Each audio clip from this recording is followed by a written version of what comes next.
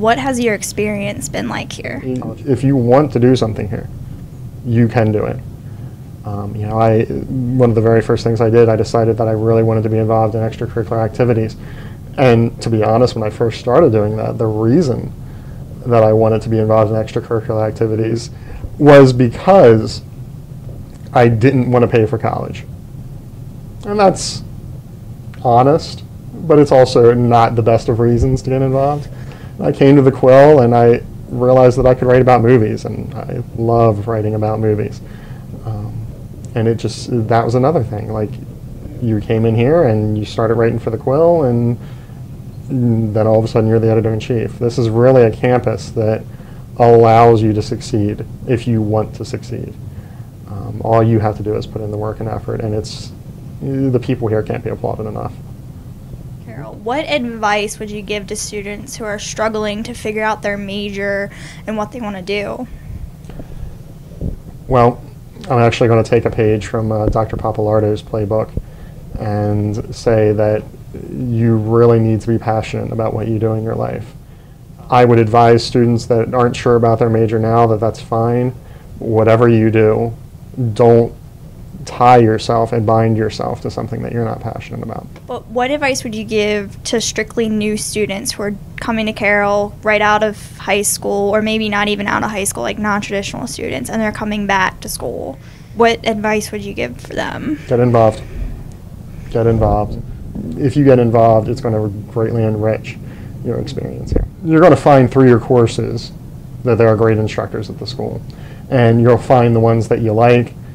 And if you like a professor, if a certain professor resonates with you, take their classes, take all their classes. What motivated you to come back to Carroll? Well, that's a question that really digs down deep into the what motivated me to leave college in the first place question. And that's a story that really starts with my situation at the time. I was more or less in my high school years and my middle school years raised by my grandmother, who was just an amazing woman, and she had to take care of me and my mother, mainly because my mother suffered from a debilitating mental illness, schizophrenia, and as she grew older, as I got further into high school, my grandmother became less physically capable of doing that. So she grew to rely on my mother more, but my mother in turn really wasn't able to take care of herself, let alone try to really take care of my grandmother. When my grandmother's health really started to finally decline and she ended up in a nursing home and then later she died, it sent everything into a tumble. My mother, we had to sell the house that we lived in. My mother ended up moving in with a boyfriend. And I was left effectively kind of homeless. There was a while that I stayed with friends. There was some time that I was sleeping on the couch at my father's house. A while that I was staying with the boyfriend and my mom. But I really didn't have anywhere to go, and I was trying to juggle full-time school, full-time college, and full-time work at the same time, and it didn't work out. And we were really poor. And work offered me this opportunity to go and to become a manager. And that opportunity was sort of instant gratification, right? I went from being this sort of clerk that was trying to work his way through college to actually having a job that made pretty decent money instantly without having to wait for that college investment to pay off. So I took it. Shouldn't have taken it. Probably one of the worst mistakes I've made in my life. It ate up about a decade of my life. And at some point in time, I decided I had had enough. I decided that I wasn't happy. And we talked. So I decided to come back. And once I came back, and I was exposed to those factors that we discussed before, the willingness of the staff to accept people, the ability of student life to really integrate any student into the student body. It became easy to dream big and to think, well, I'm back in now, like what can I do?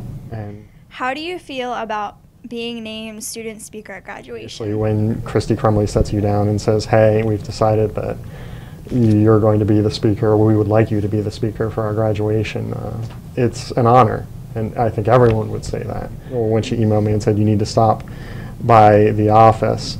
I didn't really know what was going on. I stopped in and she told me, and yeah, I cried. It was big, it's huge. But something you realize looking at that is that I'm a non-traditional student. You know, I'm 32 years old, and I represent a portion of the population of Carroll. There are very specific things about my story that I represent that portion of Carroll. But at graduation, I'll be representing everyone in this major milestone. So it's not only an honor, it's also very humbling to know that Christy and the group down there in the student life and the people that are in charge of graduation had that kind of feeling towards me that I would be able to take on that yoke. Now, you're the second editor-in-chief of The-Quill, which is a student newspaper, and the previous editor-in-chief, Luke Fisher, was also chosen to be student speaker. How do you feel about that, being chosen as well? Luke had a lot of success as a student that anyone would be proud of doing. And he set that standard that if you're going to be the editor of this newspaper, you're going to be a very successful student at Carroll. So again, humbling that Luke would choose to have me follow in his footsteps.